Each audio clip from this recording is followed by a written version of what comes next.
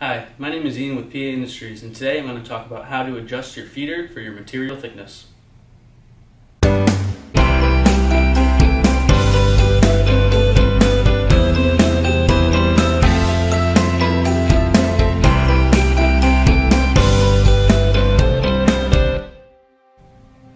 It is important to ensure that the feeder is set properly to the material thickness.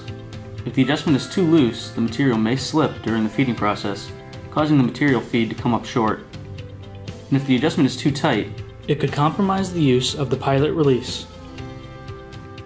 To avoid these issues, the material thickness adjustment should be set properly, and it is important to remember that every time a material with a new thickness is run through the feeder, the thickness adjustment should be recalibrated.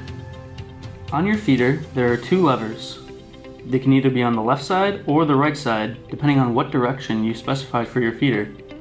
Right to left or left to right. Either way, the process is the same. The handle closer to the front of the feeder is what is used to make the adjustment. When adjusting for material thickness, loosen the lever using the orange handle.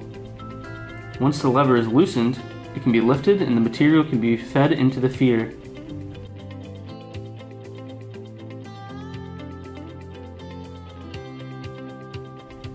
Move the lever down until it makes contact with the material.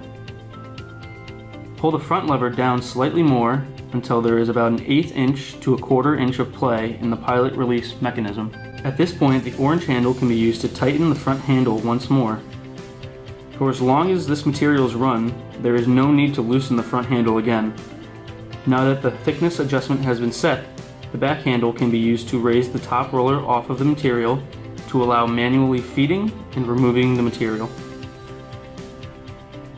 Doing so will leave the thickness adjustment where you set it.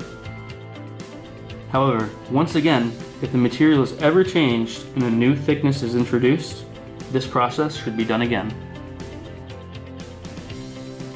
Thanks for watching the video. If you have any more questions on how to adjust your feeder for material thickness, you can call the number on screen here.